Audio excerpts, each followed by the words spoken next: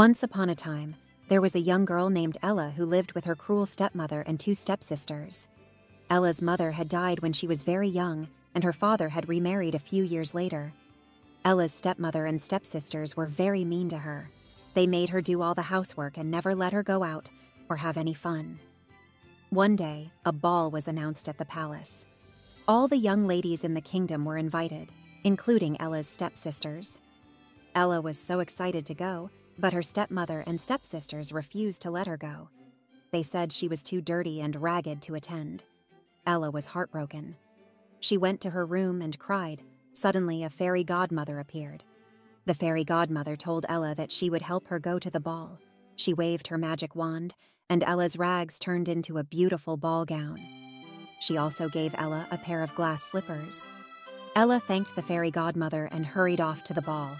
She arrived at the palace and was immediately the belle of the ball. The prince was immediately smitten with her. They danced all night long.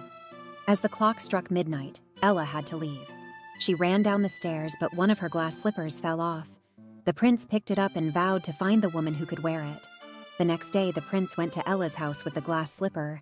He tried it on Ella's stepsisters, but it didn't fit either of them. Then, he tried it on Ella, and it fit perfectly. Ella's stepmother and stepsisters were furious. They tried to force Ella's foot into the glass slipper, but it wouldn't fit.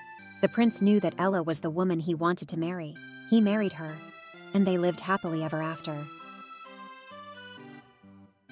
The moral of the story: good things come to those who wait.